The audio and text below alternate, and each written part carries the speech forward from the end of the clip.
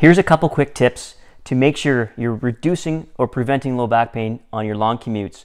In your vehicle, you want to make sure your hip angle is around 90 degrees. We don't want your hip up like this, nor do we want it stretched out too far. You want to make sure it's nice and smooth. Another tip, if you do not have a lumbar support, or it's not good enough, or it's not aggressive enough, take a rolled towel, place it in the small of your back, and relax into it to help maintain that natural lumbar curve or lordosis. Apply these tips and you're going to feel much better on your long commutes.